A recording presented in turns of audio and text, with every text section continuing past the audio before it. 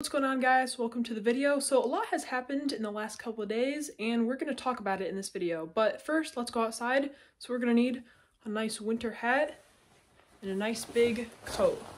I'll see you outside. Okay guys, now we're outside and it is cold out here. Let me just show you the weather. So yeah, it snowed a lot. So let's go check on our ponds. So guys, it didn't really snow that much. It's not too deep, but I don't know. It's a pretty decent amount of snow. We're walking over here, but actually, yeah, it's a pretty good amount of snow. A good couple of inches. But it's finally snowing here where I live. And honestly, I don't really like it because now I can't make as many outside videos, which I really enjoy making. In the next couple months, we're going to be switching more to like indoor videos.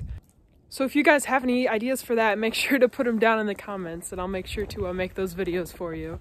This is where our pond was. It was right here. The little blue pond, that's gone. The little turtle pond that I dug was right here. It was actually pretty big, but that was here. That's gone. Another one that I put here in like a kiddie pool, that's gone. And the one on my deck that I made, that's also gone.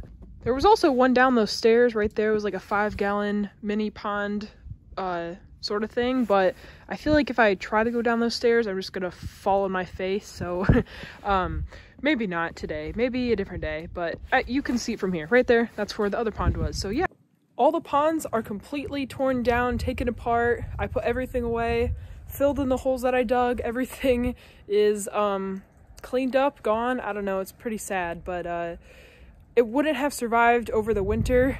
It's a pretty big amount of snow. And that would have filled all of our ponds, so that wouldn't have been too good.